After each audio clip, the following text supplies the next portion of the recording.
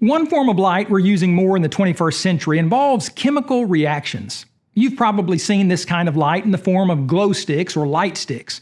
People like them so much because they produce light without heat, and they look pretty cool too. People use them for all sorts of things. Once when I was staying at a hotel and the electricity was off for a few hours, guests were provided glow sticks so that we could make our way around in the dark. Some seem to overlook the fact that this capability is nothing new.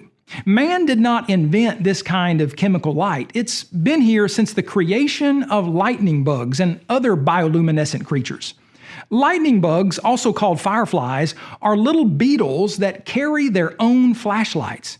How cool is that? These insects have special chemicals called luciferin and luciferase, which they combine with oxygen to form a bright, heatless light. The process is called bioluminescence, the emission of light from living organisms. For years, scientists have studied fireflies and other bioluminescent creatures in hopes of learning how to produce better, heatless chemical light. They've been somewhat successful, but they confess that the light from fireflies and certain other creatures is still many times more efficient than what they can produce in laboratories.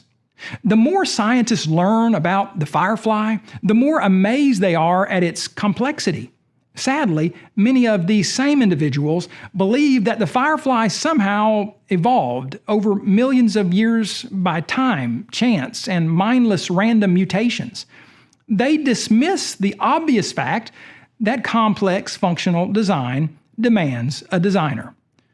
To borrow the words of the Apostle John, the light shines in the darkness, and the darkness did not comprehend it.